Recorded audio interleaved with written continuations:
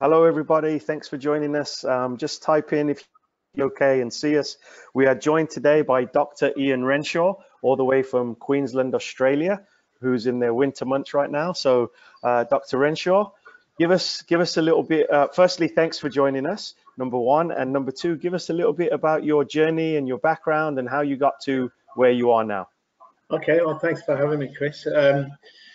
My journey started in North Nottinghamshire when I was a kid, and my dad was a sort of semi-pro footballer briefly, and so obviously I tried to become a footballer, but didn't really make it.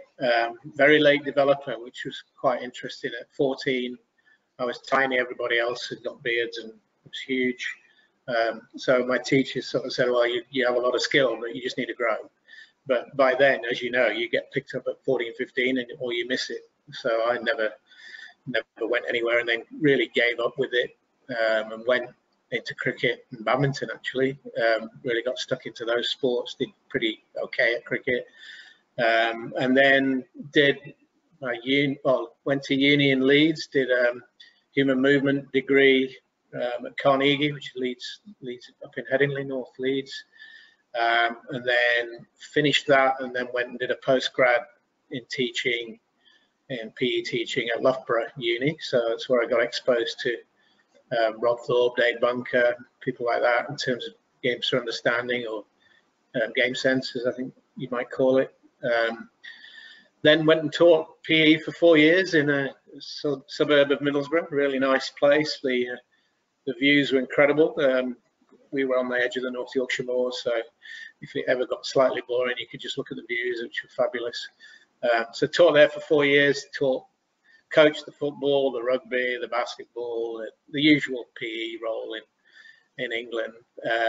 And I really got into coaching a lot of rugby. Football was interesting because the kids in Middlesbrough thought they knew everything. So it was difficult to teach them, whereas rugby they didn't know anything. So it was much more fun in a lot of ways to teach. So then moved across to Teesside Polytechnic, as it was then, a Teesside Uni now, and was working in the fitness area, the gyms, coaching the rugby team, the cricket team. We set up some high performance groups in squash and badminton. And then the sports science degrees came on about 1995, and I did a master's degree in coaching in Edinburgh 1 day a week for 3 years with John Lyle, and then ended up teaching all the coaching units on the degree, and then on to motor skill. So a friend left and I took over all the motor skill stuff, and then started my PhD there, and then moved to Sheffield and finished my PhD under Keith Davids in Sheffield.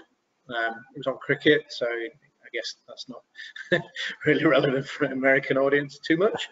And then spent a couple of years there, and somebody put a job on my desk to go to Auckland in charge of the coaching coaching stream at the university in Auckland. So went there for 4 years. And then moved on to Brisbane. So I've been in Brisbane since 2007. Interesting coaching. Well, I'd always coached from being sort of 17, 18. You sort of get a default job as a coach. And then when I got to New Zealand, my little one was 7 or 8, and he'd been playing all sorts of sports in Sheffield. And we got there, and he ended up playing football, obviously.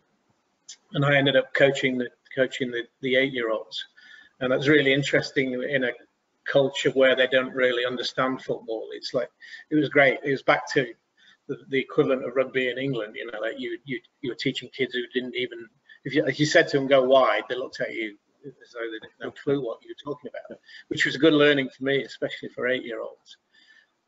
So I learned a hell of a lot from coaching them. Then we moved on to another club, and I wasn't allowed to coach Matthew because he was in the A team, as it were. So dads weren't allowed to do that. So I ended up coaching the under-17s, which was good fun. Again, that's the first time I'd gone back to coaching 11-a-side after 6s and 8s and so on and so on. So really interesting experience when the head coach, German, very keen on winning, but very keen on development as well. So you've got to win, but I'm going to give you 16 kids and everybody needs to have a game, and et cetera, which was absolutely no problem. But the challenge was then managing parents in terms of winning and everybody getting a fair go and everything. So yeah, then moved on to Australia. As you said, we're just coming to summer, but winters are summer here anyway. So my son did his knee and wasn't allowed to play football again. So he sort of ended, and I went and played over 50 or over 40s or over 50s football, which was great fun for a few years until the body gave out. But really didn't go back to coaching football then, but do a lot of it within our work with the students at QUT. We have an exercise science group, and they call it HPE here, Health and Physical Education. So training PE teachers is part of my brief, and I now do all the skill acquisition for them. We've obviously got a very different approach to coaching, which they find challenging because they come from a very traditional background. We know 95% of them have been trained by drill, warm-up drill, little game at the end if you're lucky, and then that's it. So when we come in with a completely different angle, some of them, it's a bit of a shock. But I think the key thing they work out is that you've got to cater for everybody, and they've been successful products of that system. But we know that 70% of the kids can't stand PE because it doesn't meet their needs on a psychological level. And then when they realize that they have to adapt so that every kid can be challenged, whether they're brilliant or whether they're not so good, that really sort of turns the light bulbs on for a lot of them. And it's just more fun, of course. Yeah. Playing games is more fun than standing in line and doing a drill. Absolutely. That's quite a rich journey there, and obviously, we can unpick some of those things, and I can ask you some questions on that. And obviously, you talked about coaching Matthew when he was 8. Yeah. In New Zealand. What was the size of the pitches? Was it like a 4v4, 5v5? Was it right? So it was 6v6 to start with. Yeah. And it started off on a quarter of the field. Yeah. The coach was allowed on the field, which was interesting. No goalkeepers, yeah. which was very interesting. But the goals were quite small. Yeah. But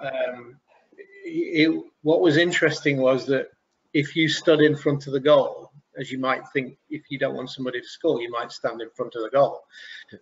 Some of the opposition coaches were, you're playing with a goalie. Going, well, where do you want us to do? Stand and leave the goal wide open. But that was interesting. It was on a quarter of a pitch. It was a bit beehivey at times. It was a bit, one or two players would dominate, really. But it's interesting, though, for our team that we had 2 really good ones, 2 middle ones, and 2 that were not so good. Yeah. And we played the team that we played that hadn't been beaten since they were 5,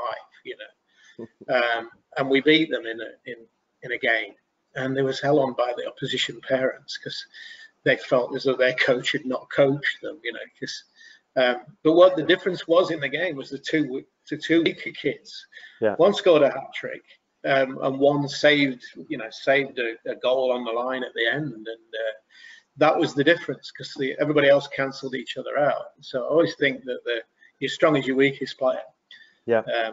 So that was something within the coaching that we did. It seemed to allow them to develop at their own rate. Yeah. It was a really interesting experience at the end of the year because you had to give awards out, and everybody had to have a prize, but they wanted best player, most improved, blah blah blah. Yeah. And I just went, well, I'm not doing that. They said, well, what do you mean? I said, I'm giving 6 most improved, and they just looked at me as I was mad because basically my view was if I've not made everybody better, then I've not done my job. Yeah. And we know who the best, everybody knows who the best one is. Everybody knows who the ones that are the weakest. So what's the point reinforcing that at 8? So the year after was interesting because it was still 6-a-side, but we went and played other clubs. So the first year was within the club. So there's enough teams there. You could, in the age group, there's sort of 8 teams in the age group. And then the year after, we went and played other clubs, and they played on a half-size field then. But still, it might have been 7 actually. It might have been 7 aside, because I think they had a goalie then. Yeah. But the pitches were so big that it was just silly, you know. Yeah. And I mean, we played on. You get this coming from England. It was a place called Birkenhead, which immediately sent shivers through me thinking of Liverpool. But, it was a huge field. It must have been the size of Wembley. And within 5 minutes of the game had split up into 3 at the back, 3 at the front, and just a boot down the middle. And those 3 played against each other there. And then it booted back. And I just said to Pete, I said, if you want to scout for cross country, this is your venue. But if you want to find footballers, forget it. Yeah. You know, you're not developing footballers really. Defend for 20 minutes, attack for 20 minutes, and then. Well, it's the usual one. You know, the biggest danger is for you was when you won a corner. Yeah. Because the corner flag was so far away, you couldn't cross it in, and it got intercepted, and they flew away. Yeah. So it was really interesting and we've done quite a bit of work since in our work on pitch sizes and trying to scale for what children can do rather than on expediency, I guess. You know, it's easy just to throw some cones down and divide it into half a field. Yeah. But that has a massive impact depending on the size of the field in the first place. So, yeah, absolutely. I think most of the world has actually done a better job now of making the pitches appropriate to the age and stage of development that the players are in and stuff like that. It's really interesting though, isn't it, about when childhood ends and we need to go to the full game though. In a lot of sport, not just in football, at 12 they seem to go to the full size pitch because now we've got to play the proper game. It's too early. It's still so far different to the real game, you know. Yeah. So I did some work in netball, which I don't know whether you know. Yep. I know what netball is. Basketball without the dribble for the Americans in the crowd. Exactly. Simple as that. And without the backboard. Without the backboard. So, and we looked at in the adult game, they can get the ball from under their hoop to the opposition hoop in 3 passes. And that's the rules is basically mean that there has to be a minimum of 3. Yeah. But we got 12-year-olds to do it. And, you know, just passing it, it took 5 passes. You know, for 12-year-olds to get it with their maximum pass. So you're getting a completely different game. So it's not the same game. And tactically, it's not the same game. In basketball, we tried to look at the hand size of the in ratio to the ball. We took some adults and then for a full-size ball. And then we tried to create the same ratio for 12-year-old boys. And it was a size 4 or 5 at absolute best, but they were still using 7s, you know, by the full-size ball. But what happens is then you couldn't shoot the 3-pointer. Well, the kids in Australia couldn't shoot the 3-pointer. So you get this sort of condensing beehive around the hoop because they don't need to come out and defend further out because nobody can score from that far, and they know that. As soon as we gave them a small ball, there were 3-point attempts then. So now the defense has to come out. That creates space inside. So it's just little things like that, isn't it, of being aware that you just change one little thing and it changes the whole picture. Yeah. Now, did you, with the basketball, Ian, did they reduce the height of the basket too? Again, that's something that we would strongly sort of recommend, isn't it? But again, it's the structure of the facility and the capacity to reduce the hoops. I mean, again, if you think about the height of your NBA players and the height of the hoop, and look at that as a ratio. So, you know, there might be this much difference between your hand at the top and the hoop, so they can just go plop. Those little kids are down here, and it's massive. So we have to create the same scale, the same ratio based on their height. And so if we want dunking for 8-year-old, 10-year-olds, then you've got to make the hoop lower. But you know, people go, no, you can't do that. Well, why not? That's the game. That is the game, yeah. If you want those skills to develop and the tactics, you know, from the word go, then scale it to what the kids can do and are capable of. Yeah. Have you seen the little video that the FA put out? I think US hockey or Canadian hockey did the same thing. So they put the children they put the Yeah. adults on what it feels like. So I just thought Yeah. that's a great picture, and I'll share that with our audience after as well. So I think one of my former students is on that. Yeah, He's on the brilliant. video. And then one of my heroes growing up, well, not growing Yeah, up, but Steve Hodge was a yeah, Forest Hodgie, player. Forest, He, big time Forest yeah, player. yeah, he was on there. So, but it's absolutely right, isn't it? Yeah. And that's a good example of how silly it is, really. But I mean, for me, that this is where we have to get administrators involved in the design, because all fields really are designed for adults and then adapted for children. Yeah. Well, but the majority of the sport really is played by the kids. Yeah. So why don't we design, purpose designed junior facilities with different size pitches so that they can scale up to it as they get bigger? But I mean, that's a political issue, I guess, as much. It is to some degree, but when you look at the Belgian FA and what they did, brilliant, you know, so they went from 65 to #1 in the world by changing the model at the foundation. And and I know Chris van der Hagen had trouble selling it at first to parents, right, and getting the buy-in, but it took them getting knocked out of the 2000, I think, Euros, which they hosted, and the Dutch went on to the semis. But it took that travesty. Yeah, so it is, but like we tell all our children that we work with, to fail is the first attempt in learning. Keep making those stepping stones. But it's then just reframe it as exploring, isn't it? Yeah, exploring. Trying Absolutely. to find a way that works. You're trying to find a way that works. And sometimes it doesn't, sometimes it does. And at the elite level, you might spend, if you're a winger, you might spend the first 10 minutes trying different tricks on your fullback to get past it, and then or her, and then then you find it, and then you exploit it. You find the weakness, and then you exploit it over and over again if you can. But it's a real interesting challenge, isn't it? One of our epiphanies for students is working out that 1v0 can be a game, or 1v1 can be a game. They think they've got to have a whole team before you can have a game, but you'd have played, when you were growing up. I don't know about Birmingham, it's a bit dodgy, isn't it? Well, I was in the nice part. I was in Solihull. Solihull. Solihull. So now you know. But you'd have played on your own on the street, just playing a game against the wall or whatever, and creating, smashing it against the wall and then diving if it was grass or whatever, and just making your own games up. Yeah. And then 1v1 games or 1v1v1, on the field. So getting our students to understand that you can design those games, and that's where the individual skills can emerge in those much smaller sided games where you get loads of touches. There's nobody standing over you telling you how to do it. You're just working it out, aren't you? And as a coach, it's promoting that and providing that environment for kids to learn.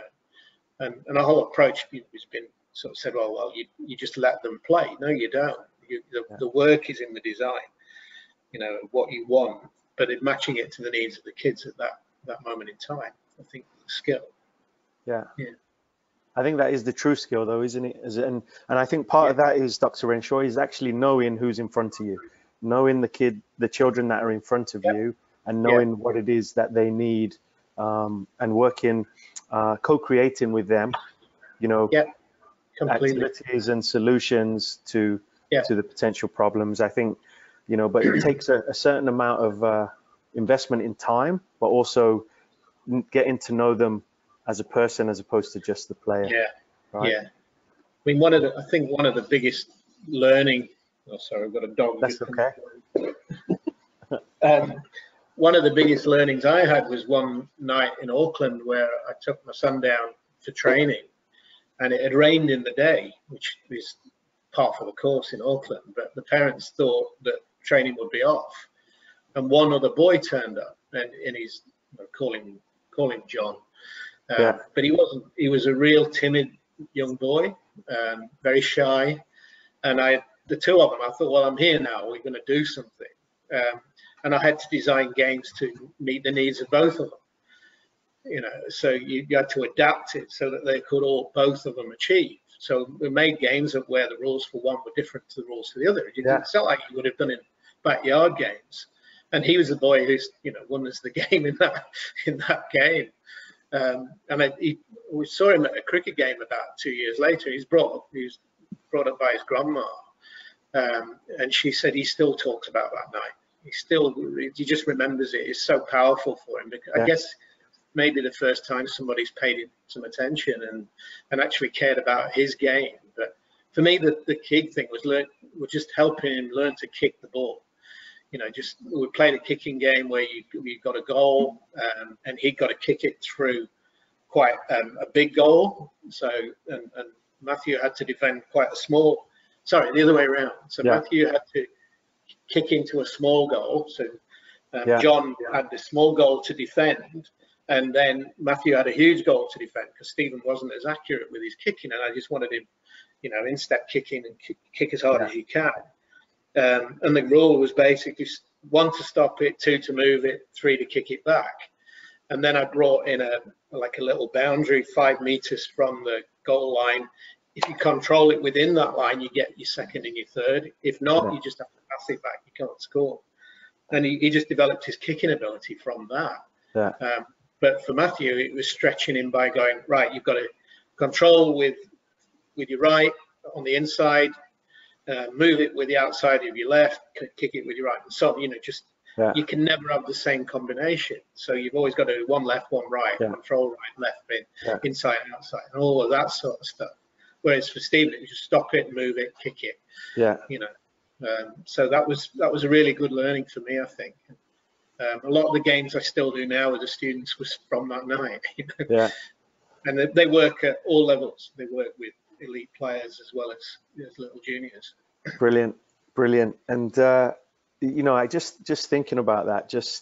I remember going through my teaching, and we would always remember the elite athlete. We would always remember the ones who struggled, and then often, where the biggest gap was in the middle, and they were the ones that were left behind sometimes because we were either catering to the higher end or catering to the lower end. I mean, that's where I started to think and go, well, differentiation, right? How can we differentiate by task outcome or process? How do and that goes back to what we were talking about a minute ago about knowing who's in front of you, right? So now, by knowing Stephen, you knew that this is what he needed to work on. You also were able to stretch Matthew and keep Matthew engaged. Did you ever, that evening, was there ever like, oh, Dad, it's not fair because my goal is so big, or it was I think he knew what I was doing, because we'd always, all his sport really, whatever sport it was the training with the team, was the social aspect and learning to work with others, but the skill learning was always done with me. Whichever sport that we played at, really. And we would go and play games on the field of football, so we'd take 2 balls and we'd go, our warm-up would be football bowls, or so I'd kick a ball, he had to hit the ball. If he hit the ball, then he got to kick it. So we just run it, we'd wander around the field all doing that sort of thing. And then we just play soccer marbles. That's it. That's actually a better way of writing and saying it. I'll steal that now. You can, you can. Thank you. But no, he knew.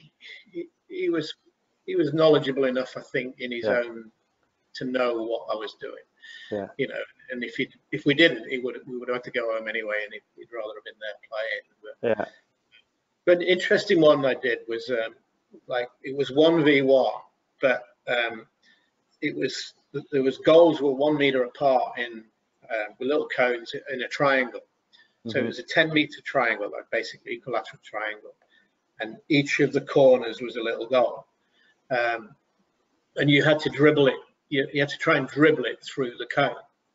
Every time you dribbled it through a cone, you got a point, and you could go in from the front, you could go in from the back. The only rule was you weren't allowed to go back to that cone until you'd gone to one of the others. So it's interesting. There's always 2 choices. So you then start to, fake one way and then go into the other. But interesting, when they had a change of feet, if you lost the ball, you went quickly. So you went quickly away from your opponent. So some of those little principles of play came out beautifully in those sort of games. And Matthew modified his behavior, that he wasn't crunching him. So he learned to feel the pressure of somebody on him, but wasn't about those horrible ones I used to hate as a kid, where you've got 1v1 in a 10-meter grid. Yeah. And you can't get past them because it's just impossible. With my skill level, it was impossible. Yeah. But now you've got a choice here. And then later on, I developed a game with the 6 of them. It actually works better with 8, where it's 2 teams of 4, but we play 4 1v1s in the game, and we do it in a 20v20 meter box. And my goal is on one side of so you're basically playing diagonal. Yeah. So across the square, and then there's another game going there, and another game. So you're playing, all 4 games are in the same square. But now you've got to try and get past them to get your goal. And you can vary the rule. You can say you've got to get over the line and stop it, or you can kick it through. But what we do with that is that, so my team are playing your team, and I play you to start with, and we have a 2-minute game, and you smash me 5-0 or whatever. So you get a point. But my mate's playing you next. So I have to brief him on what you've got and what you can do. And it's really good to make then people think, well, look, he's all left-footed, or he's all right-footed. Yeah. Make sure he goes that way. But because of the messiness of the environment, that problem of not being able to get past them isn't necessarily there, because you can use other bodies to, like screening almost in basketball, where you use that as a screen and go around there. And I did this at a TGFU conference in Loughborough in about 2014 or 2012, 2011, I think. And I did it with the adults, and Nick Levitt was there from the FA. Yeah, he's been a guest on the web too. And one of the other guys from the FA, and we played the game, and at the end of it, I said, well, what did your teammate tell you? Did it help? And there's a Swedish guy there who said, no, it wasn't what my teammate told me, but what my opponent told his teammate. And he just said, play on his left foot. He hasn't got a left foot whatsoever. So if he block his right off, he's got nowhere. And so then they started being innovative, trying to solve the solution. So he's trying to like scoop it over the defender to bounce it in, and then moving it in a gap and shooting through between people. And I said to Nick, I said, would you be happy with that? I said, yeah, you're learning a penetrative pass. Yeah. You're learning to pick a gap between defenders. And I thought, well, so some of these games, you don't know what's going to emerge. Yeah. And the strategies that they use are really clever and not imposed upon them. So that allows them to find their own best way. And of course, you'd be clever enough to match teams a little bit if you had a big group. You wouldn't necessarily put the weakest with the strongest. You'd match them in terms of the challenge. Yeah. But that's it's a lovely game. It's a communication game. Do you have that drawn out? Do you have that in a? I've got it a little bit. It's actually in a paper. We did a paper talking about motivation and constraints. Yeah. In 2012, and I can send you that. Yeah, brilliant, and I can share that with our audience. Yeah. Because one of the things we wanted to try and demonstrate was that the approach is intrinsically motivating in terms of the approach, but it meets those psychological needs of being able to demonstrate competence, being able to make decisions, have some autonomy, but also some relatedness of being connected to your teammates. And it also changes the relationship between the coach and the player, rather than the coach, having the power and telling them all the solutions. They work the solutions out for themselves, and that's incredibly powerful. Yeah. What you do is you play it 1v1 in round 1, so everybody plays each other. It works. It can work with 4. It can work with 3 actually. So you go 1v1. One team wins the round, or it's a draw, so you get 1 point for the win. Yeah. You then go 2v2. So you go 2v2 across and 2v2 that way. Yeah. So, and each of the pairs play against each other. You get 1 point for winning it, or a draw, whatever. And then in the third round, it's 4v4. Yeah, 4-1v1s. You lost the first 2 rounds, so you're 2-0 down. Yeah. The beauty is that the third round is worth 2 points, so you can come back and get a draw. Yeah. So you still keep playing, and then if you come back and get 2-2, you've got to have a playoff. So yeah, brilliant. So I do something a little bit similar. So we'll have 2 pitches, and there's like a 5-yard gap in between, and even though it's 2 games going on, the scores are aggregates, so they're combined. So if the ball goes out, this player can leave and go and join the game. But then you could leave your team short, but you're up by a player on the other side. So again, very similar but different, because it's not as dynamic, obviously, as the 1v1, 2v2. So I'm gonna steal that one. And I've heard you. I think I heard you talk about this with Stuart Armstrong. I think when you did the Talent Equation podcast. Yes. So I'm gonna have to look at the pictures. All right. Is it? What's his name? Dr. Richard Bailey talks about learning styles. There is no learning styles. I'm a visual learner, so I could learn better by actually seeing and then doing. So. By doing.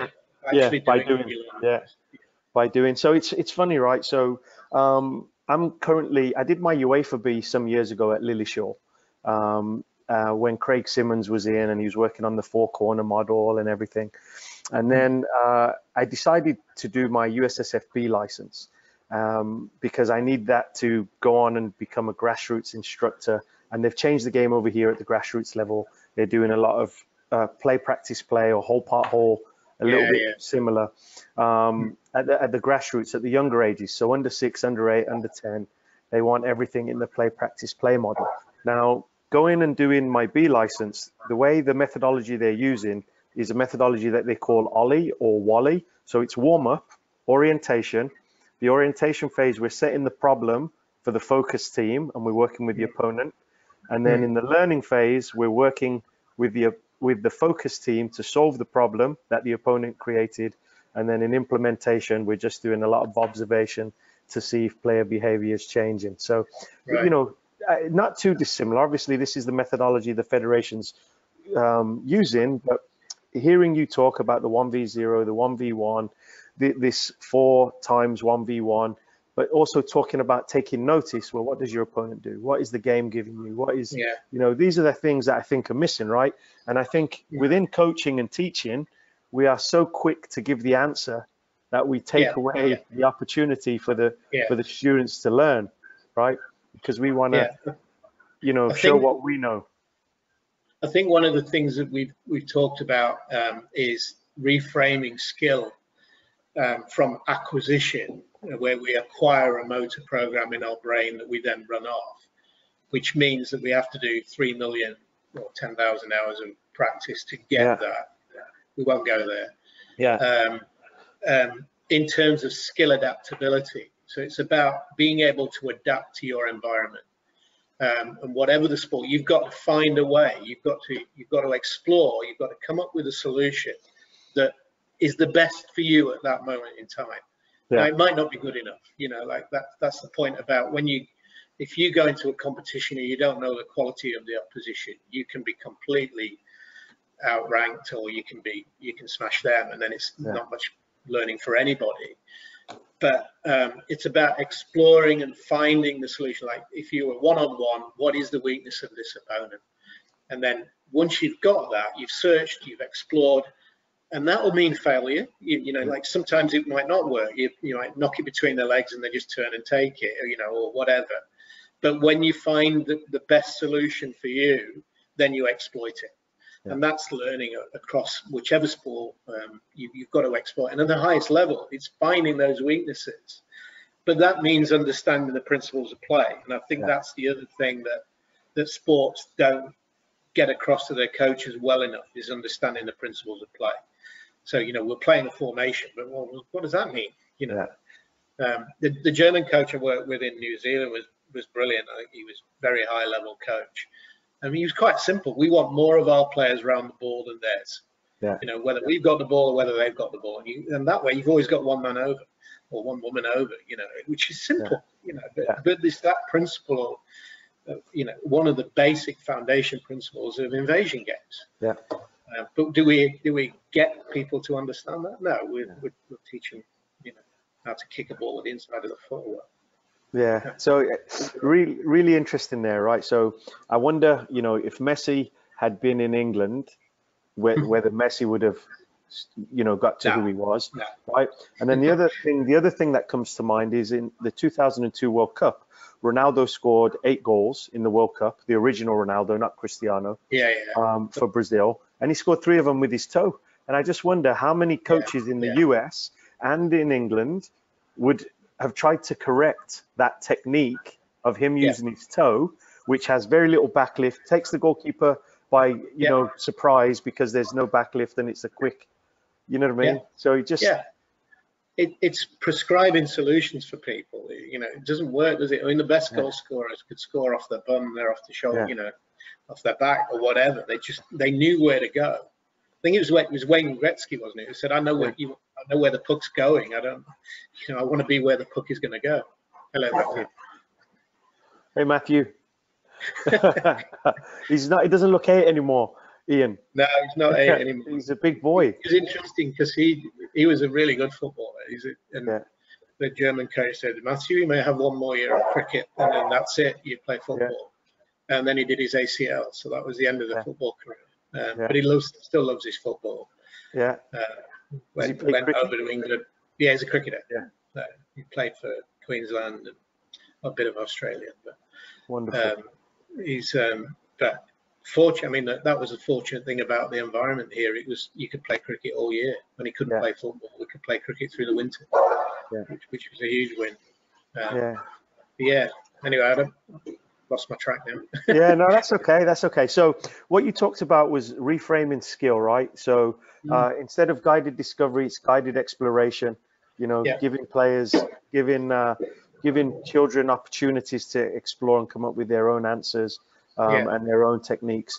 Now, so just going down this path of reframing skill and skill acquisition, so we have people still within this country and maybe back home as well in England, where they'll put down cones and kids are waiting in lines and they're queuing and it's dribble through these cones. And then the coaches get upset that on Saturday they've dribbled and they've lost the ball, because they don't play against cones on Saturday, you know. So, and then, you know, for example, if it's passing, you and I are opposite each other right now, and we're just doing a simple push pass. We're 5 yards apart, lock the ankle, dorsiflex, pass the ball with the inside of your foot. You stop it, pass it back, and then coaches get upset again on a Saturday or Sunday because the pass is picked off, and you and I have just had a block practice with no thoughts, no requirement, no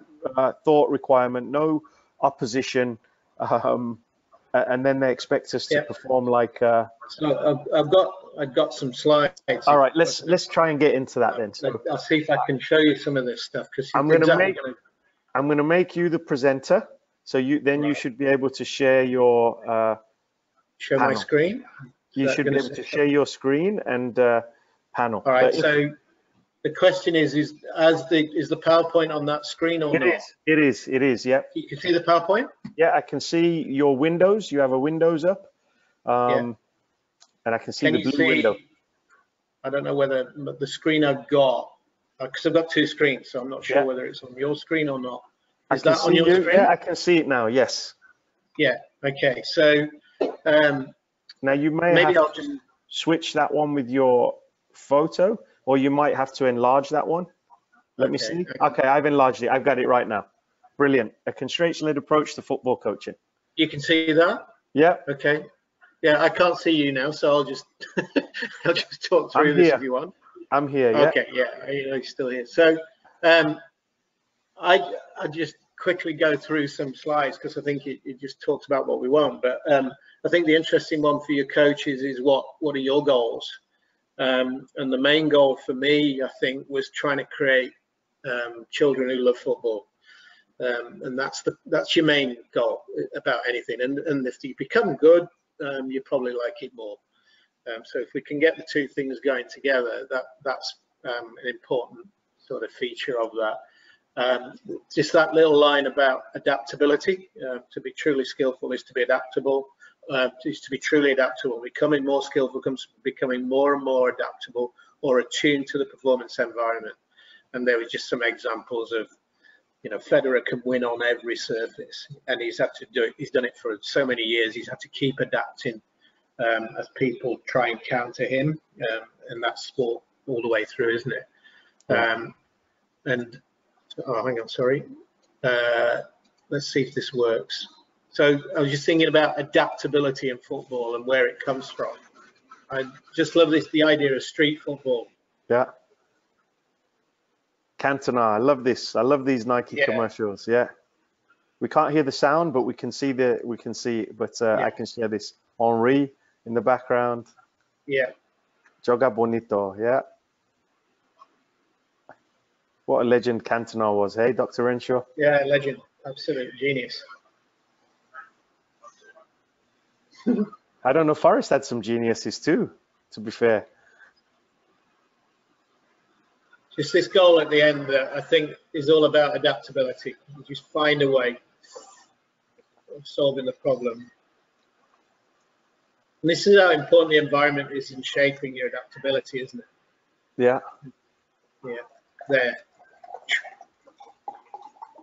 Genius. TH14. Yeah. I'll just go on. So this idea of adaptability comes about from the environments you design. I did some work up in Canada with the women's team up there a few years ago, and Simon, a lovely guy, Simon Eady, I think, was the goalkeeping coach. He's very protective of his goalkeepers. So we found this picture, and I said, "Here's your goal. This is it's quite a nice idea. We'll just protect them, but obviously we're not. That's a danger. But see, coaching isn't easy. How do you challenge all your players? How do you deal with motivation, behaviour? What about the problem of equal game time and equal attention, etc., etc. So that was just something I was just thinking that it's not easy. It's not easy, this at all. And then this is really important questions for you, I guess, as the coordinator, but also for your teams. I think I said to you, the German, we want to win, but we want to develop. In the end, it was really about development, and it was about, what is your role as a coach? It's to help every player get as good as they can, isn't it? So just a few. I think the point at the bottom there, talent ID is very, very difficult.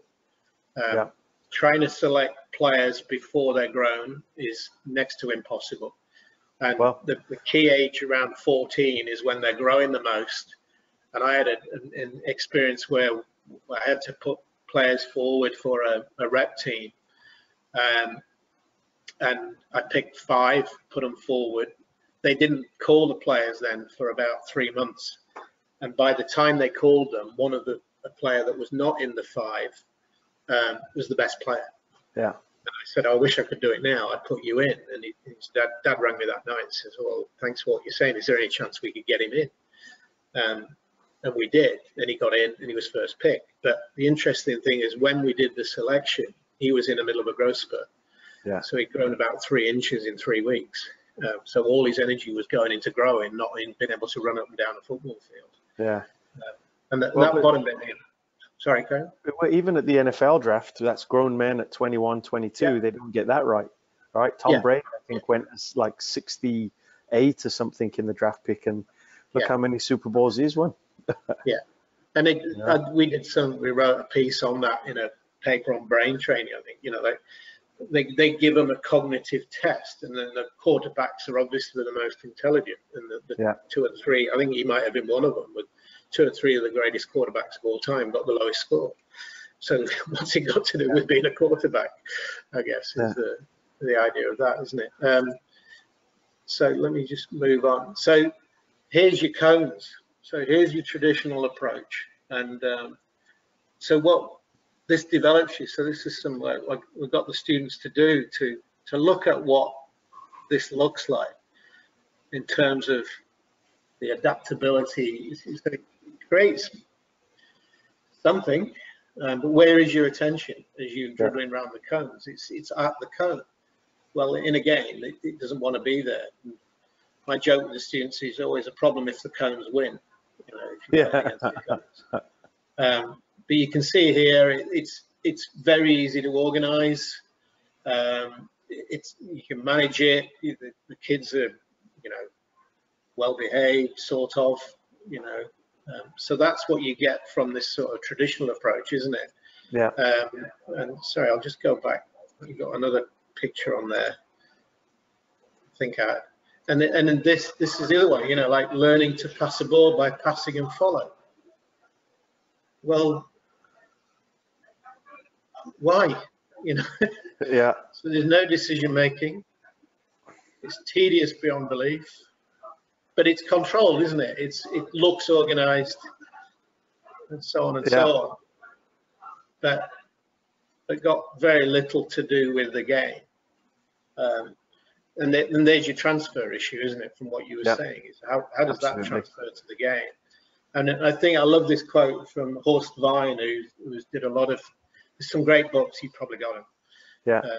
Too much drill will kill the young players' innate potential. Learning takes place the best when the coach is able to let the players make the decisions. So we've got to develop games where they can make the decisions. And just going back to the dribbling piece, as an Englishman, not my favourite player of all time, as you will agree. But this Ian Rush picked up when he played with him in Italy, had the knack of being able to run with the ball and never look at it. Instead, his eyes were used for seeing tackles, so he'd be able to ride them with ease. Well, how is dribbling around cones going to help you develop that ability?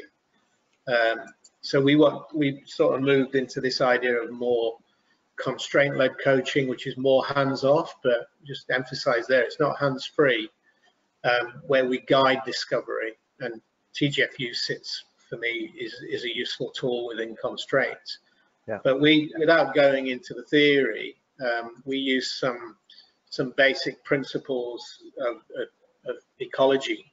And I'll just put this on very briefly, but this is the idea of self-organization. There's nobody here controlling each of the starlings in this picture, but somehow they manage to coordinate to achieve what they're trying to achieve, I guess. So it's a principle called self-organization within ecological dynamics, and we use these principles in our own coaching. Sorry, I need to come out there.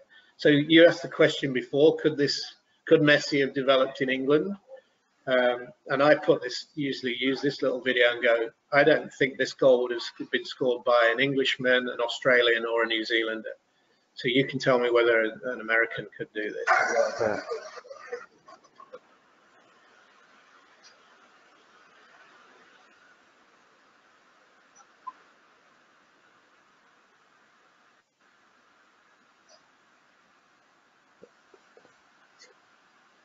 Amazing goal. Yeah, Zlatan. Yeah, and I always said in England, the parent would have screamed at him about 5 minutes before that you must pass and you're being selfish and it's not a team, you know, blah, blah, blah. But that is the bit that breaks the game open, isn't it? So this idea of self-organization under constraints. And I've put this up a bit facetiously, but the key coaching tool, I think, is the coffee cart. And put it at the other side of the field and let the parents go and get a coffee, and get out of the way, and let the kids play and let the kids learn. So that's within their setup. Appropriate challenges, observe more, talk less, ask questions, don't give them the answers. So you're guiding discovery in that. I'll skip over that, but because it's quite long. But here's a really good example of how you design environments to create self-organization. And I'll show you this picture on the left, which is taken from a Scandinavian underground, which is about fun theory and how the interesting is, look at how they designed the environment to invite the travelers to behave in specific ways. And then I'll show you how we use that idea in our own work. So I'll just put this on first. Brilliant.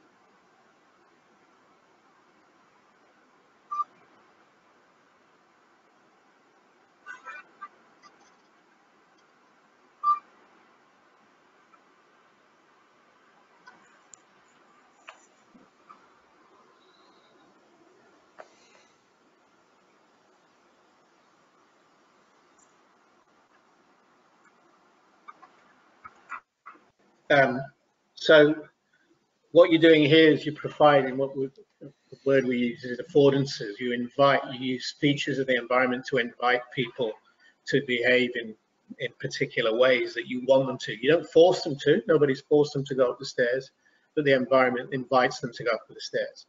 And we use a similar principle in our coaching. So this activity I'll just show you here is something that we use for dribbling, but also for passing. And Australians they prefer to pass with their hands than with their feet. So, but you'll see that when I put it on, let me just put it on and I'll talk to it. You can't really see it on there because it's a bit messy, but there are 3 squares that are connected by bridges. And you start on the outside and you have to get across through each square and back to where you start. So they're allowed to pass it in any way they want. I'm not sure whether this is very clear on this. I'll maybe pick the wrong video.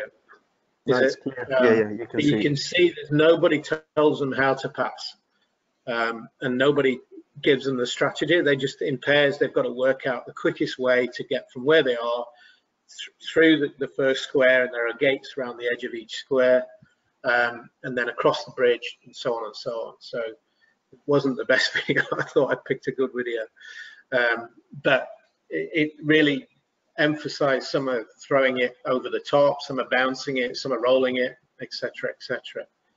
But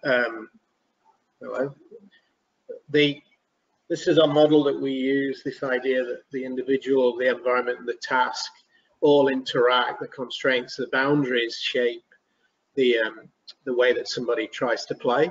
So how far you can kick a ball will obviously depend on the way that you try and play the game related to the size of the pitch, which would be a task constraint, or the size of the goals. And the interesting one, pitch size, is the time to tackle, I think. You know, how long do you get the ball before you get clattered?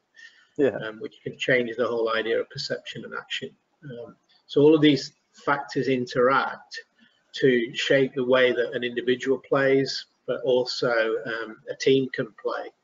Obviously, if you look at individual and put team in there, that would shape the way that they play it. So certainly, if you want to play a high pressing game, but 5 of your players are completely unfit, you know, it's not going to happen.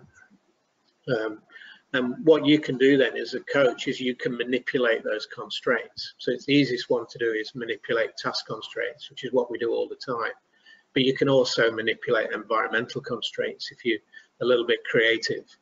You know, so you could go and play on the beach, or you could change the length of the grass, or whatever. And in terms of stuff like kicking power, obviously growth is a huge issue about how long your levers are. But also the rules within the game you can help develop reading the game by manipulating rules and so on and so on. I'll just quickly flick through these, and then one of the key things I did is practice need to be representative. And this, again, we see a lot of practice without opponents, and in basketball people do a lot of practice in shooting without a defender in front of them. But if you put a defender there, if you put a defender there and you look at all these different types of shots, you get these differences. So you get a higher jump, you get a faster release, you get a higher arc, and you can increase the adaptability or increase variability. As colleague Adam Gorman did this research. So if you think about that, if you're learning to dribble with an opponent in front of you rather than a cone or nothing, you're going to get a different outcome. So you'll get an outcome, you'll get some technical skill, but it's not going to be technical skill that will hold up under pressure. You know, like, when do I need to do my trick? Well, I've got to engage the defender to sell it to him to then go the other way. But by practicing this without a defender, I don't learn when to do it, I guess. Yeah. This is something Adam did. This is from a video. He used the Swiss ball to try and get them to be adaptable. So he just wobbled it about, and they had to come in. Sorry. They came in and had to attack. Relatively simple, but they really couldn't adapt, a lot of them. And these were elite level players, for Australian level anyway. Okay, so you're trying to make practice real. So whenever you're doing anything, if you close your eyes and say, well, could this be the game? If it's not, why are you doing it? So if you ask yourself, does it look and feel like the real thing? If it doesn't, why am I doing it? It's not going to transfer if it doesn't look and feel like the real game. So even if you go to a 1v1, or, you know, is there an element of the game that this is replicating? And that's a key principle to sort of ask yourself. We do a lot of idea around focusing on outcome rather than on the movement, and that seems to shape the movements better by having an external focus of attention. So interesting, one night I played a game where I took over for coaching for somebody, but we had 4 goals, you know, the old 4-goal one, but only one goalkeeper. And he had to keep running back and forward between each goal. Well, it was interesting then that the attack got the head up and kept trying to move it around to where the goalkeeper wasn't.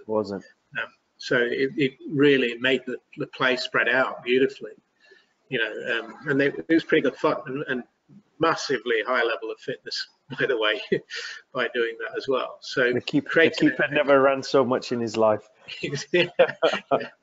It was a bit of a shock. Yeah. But good fun, you know, like good fun with it as well. But this external focus of attention is something we've done a lot of work on, and seems to work pretty well.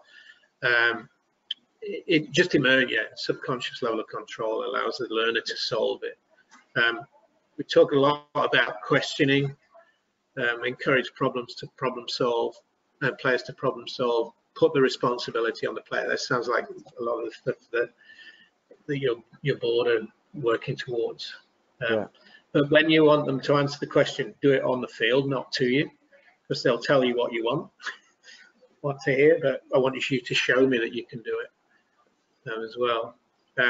Sort of the couple of final ones, we want to be in the green rather than in the red, so that you can encourage your coaches to do more exploration, high levels of variability, which results in more adaptability, game-like activities, and then individualize it rather than on the red side, which is more of a traditional approach.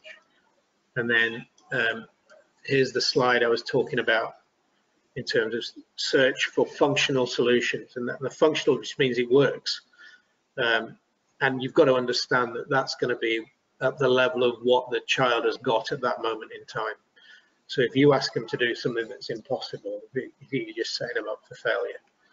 And often, if we want it to look in a particular way, we base that on an adult model that they can't do. So a few little pointers down the side there. reframe failure mistakes as exploration, allow time and space, allow them to explore, add in constraints to shape the behaviors that you want to, and so on and so on. So there's our book. If anybody wants to buy it. Yeah.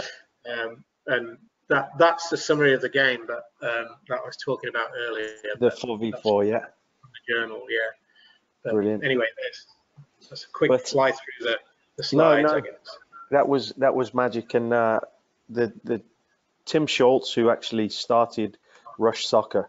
So Rush Soccer is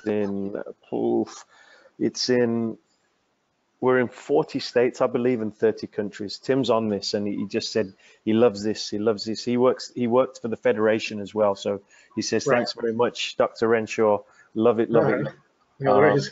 So we'll record this. And then if you would like to send me your presentation as well, and I can share that if that's okay with you. Yeah, I'll probably put it in a PDF because the files will kill it otherwise. Large, yeah, absolutely.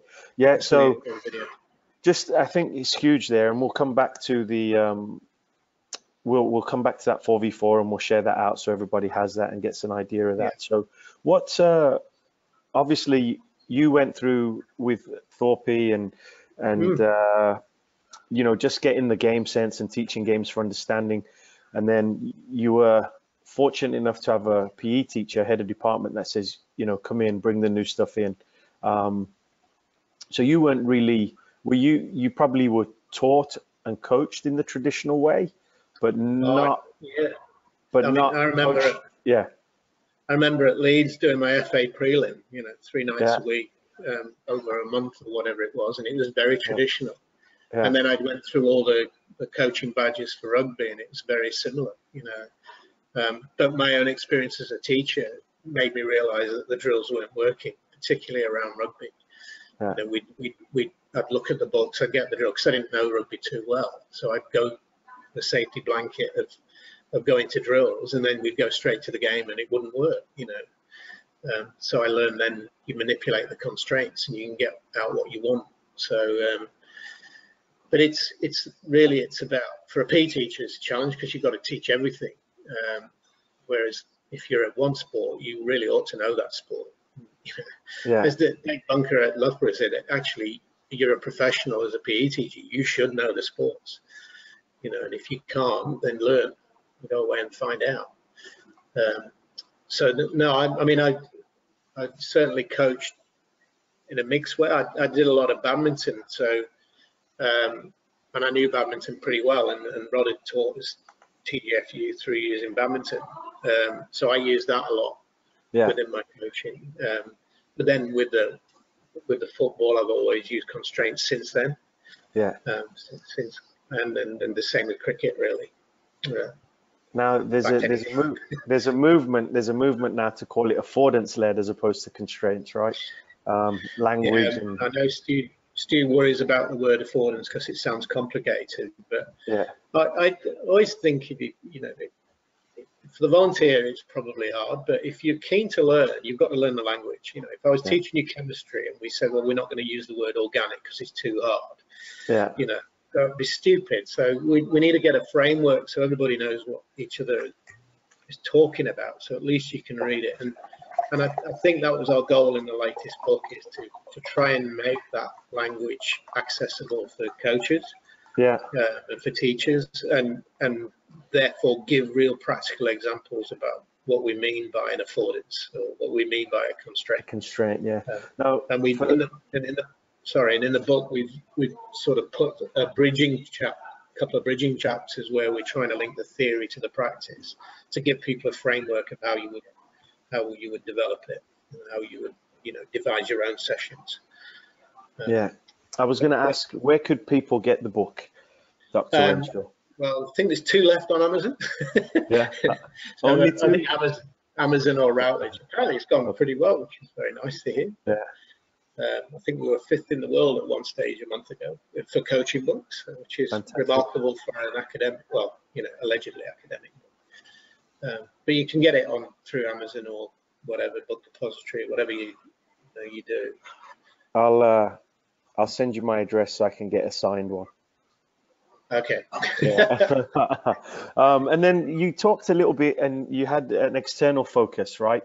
You Yeah. talked about external focus. So I just interviewed with Aubrey Watts from the United States Olympic and Paralympic Committee, and they Right. talked about using external cues versus internal cues. Now, when you say external focus of attention, is Yeah. is that what you're referencing? Is that the Yeah. external? So Yeah. there's a couple of examples that are relatively straightforward. So there was a very famous cricketer in Australia called Bradman, who was the greatest of all time. And his coaching advice: tell them what you want them to do, not how to do it. You know, so I want you to hit the ball here. I want you to hit the ball there. I want you to drop it in. You know, so you don't tell them how to do it, but you tell them what you want them to do.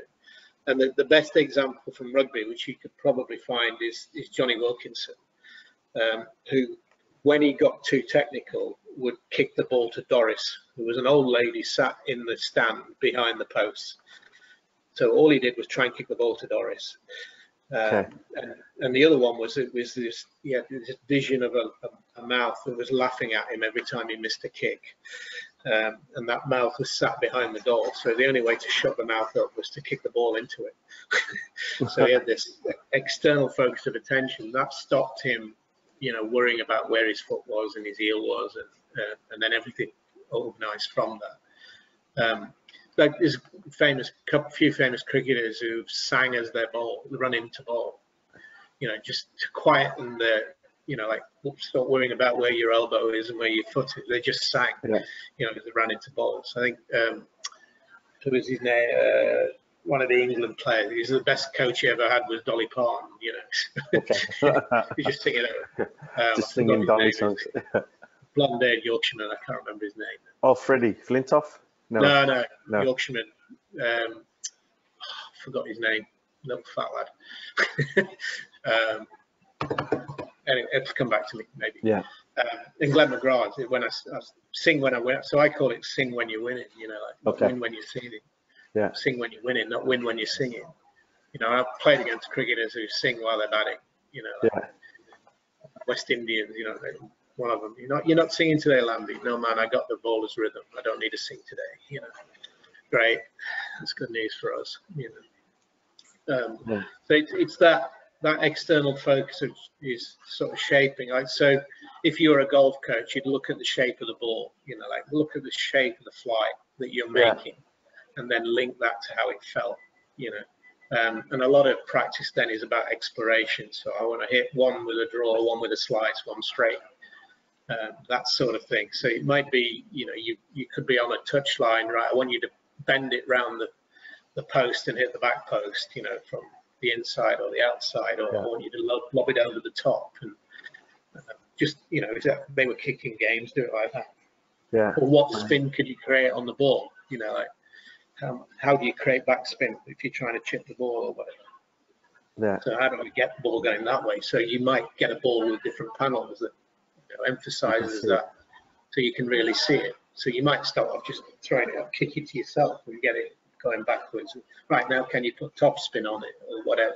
What happens to side spin? So, and that's where you add the constraint of the ball type to make it obvious. So, you know, of what you're doing, to exaggerate it, which is a TGFU principle, obviously.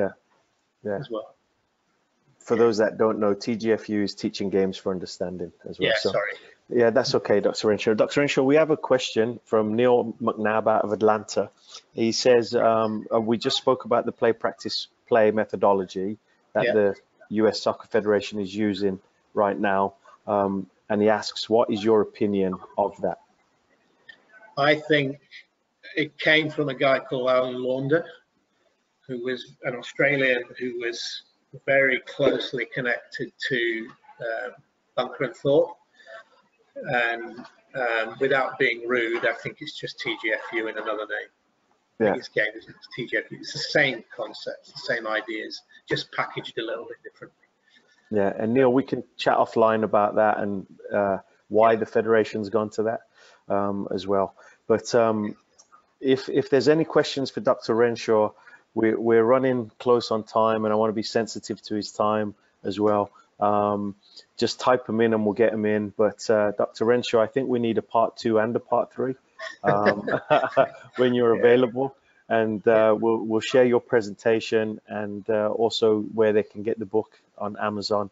And we'll just finish up with a few one-worders, right? So I'll ask you a question, and you've got some. I couldn't get my head around this when you were asking me this. So I can ask you a question and you get a one-word answer. So for example, if I say football, your one-word answer is Nottingham Forest. Forest. That works. Nottingham Forest works. If I say Aussie rules football, madness. Madness. Rugby. Brutal. Brutal. Cricket. Nuanced. Don't know what that means, but yeah. I think the answer was nuanced too, but that's good. Yeah. England. Lose. Lose. Australia. I'm flattered in his team. Yeah. Well, no. Always let you down. No. Two more than one word. Sorry. Yeah. Australia. Hot. Hot. Family. Yeah. Important. Important. Yeah. Brilliant. And then one was constant or block practice. Neither. Neither. Neither. Neither. Tomato. And then the final one is affordance-led approach. Yeah. Yes. I would have also said vital, critical. Yeah. Right? Yeah. So I think the thing is that often we avoid this discussion in the last year or so is we call it a constraint-led approach, but we've forgotten the bit that goes with that, which is self-organization. Yeah. So we could just as easily call it a self-organization approach under constraints, but the affordances are just the features of the environment. So this is the bit where you bring ecological psychology into dynamic systems together. So affordances fit within the model of the individual and environment mutuality. The environment shapes the behavior. So if you look at any of the stuff on Palada, and there's a great documentary actually from out of the States called Doing It in the Park, which is about basketball, but street basketball, being the true academy, the true sort of place where players get the resilience, the skill, the adaptability to become brilliant basketball players. I watched it on a plane; it was superb. And but it's the same principle as the street football in Brazil, backyard cricket in Australia, and that's where the adaptability, our jumpers for goalpost stuff in England when you're a kid. Yeah. Not enough of that. Yeah, the affordances of the environment shape what abilities people develop. I think even the cage football in London, on the poorer estates of London is where the players are coming out of now. I was talking to a very eminent footballer who won't let his son go anywhere near an academy because he said it will stifle them. Yeah. In Scotland actually, he said, and he was an international. He said it killed me. He said, I'm not letting it kill my kid. Yeah. Which was interesting. No, it's funny, right? And then I started a program maybe 15 years ago, and it was the FA. It was the Skills Challenge.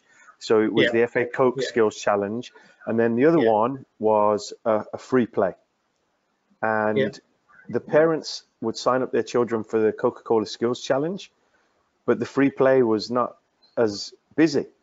We would have, and then eventually we flipped the script and we managed to get so many for the free play and stuff like that. So we have one final question, Dr. Renshaw, but before I ask that question, just want to say thank you for your time and thanks for joining us and sharing your knowledge and passion. So the question comes from German Camilo Castandenda Chala, and he said, Dr. Renshaw, do you think the opposition for those players who are just getting started, for example, 4 years old in the game, would be ideal? Should we allow them to get the contact with the ball without the opposition? I think, I didn't show you on the video, but the passing game I do they do on their own as well. So it's a dribbling game where they've got to dribble around all the 3 boxes. I've got a master student who are looking at the types of touches and the way that you run with the ball. So games like that, 1v0, there's no opponent, but there could be 20 people all around you, and you've got to navigate your way through it. So I think this game has to be appropriate to the level of the child. So if it's kicking, it depends on the true level of the beginner, isn't it? So if you're taking your son or daughter out, you kick them back and forward to each other, and you can play games like that. You need to be able to kick a ball, and you need to be able to run with a ball. Yeah. Okay, so they can be just as much games as having an opponent in, and you can challenge them. So, as I said, we used to play game one with you: right foot, left foot, inside right foot, outside right foot, pass it here, pass it there, and then we would play. I'd throw it in, and he'd have to cut, do a bicycle kick and smack it in the goal, and do it from both sides in different angles, so you can make the game fun. Headers and volleys. Without headers and volleys, so there's one way you're pretending you've got a defender up your backside, you roll it in, he flicks it over his head, runs around and smashes it into the goal. I remember doing that, loving it, like just flicking it over the defender, run around, smack it into, especially if you've got a net that goes, when you hit the ball down the net. So there's a mixture, isn't there? But Absolutely. There's times to play. You can play a 1v0 game against the wall, and you can challenge yourself. So you can, we called it Wally when I was a kid. You could have 1 touch, you could have 2 touch, you could gotta knock it up, control it on your chest, hit it down. You can make all those games up. If you've got nobody there to play with, but if you have, then great, play with them. But don't go too serious too early, especially 4-year-olds. No, absolutely, absolutely. Yeah. That should be a physical literacy, introduction to moving with the ball and exploring on their own terms. Just let them throw the ball, kick the ball. Just play and just run with the ball. Chase when they're 2. They're running with the ball. I'm coming after you. They're running with the ball. They're learning that.